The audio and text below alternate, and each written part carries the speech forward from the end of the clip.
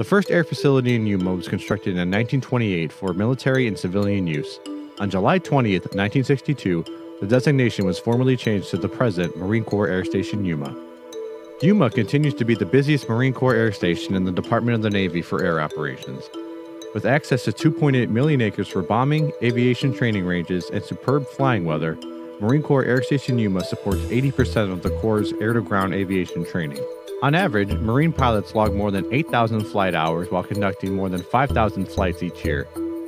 Chocolate Mountain Aerial Gunnery Range, located in eastern California, and the Barry M. Goldwater Range, located 7 miles southeast of Marine Corps Air Station Yuma, are managed and maintained by the air staff to ensure these bombing ranges are accessible for training operations 365 days a year.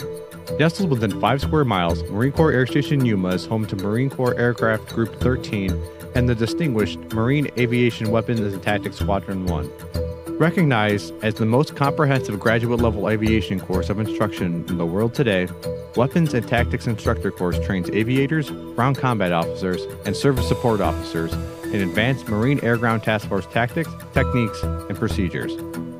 Marine Corps Air Station Yuma hosts numerous events and aircrafts from U.S. and NATO forces throughout the year.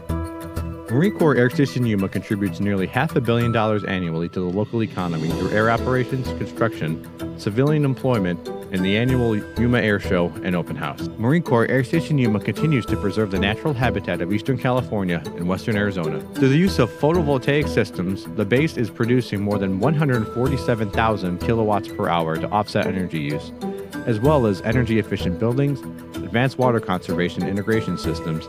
Marine Corps Air Station Yuma continues to reduce its environmental footprint on the region.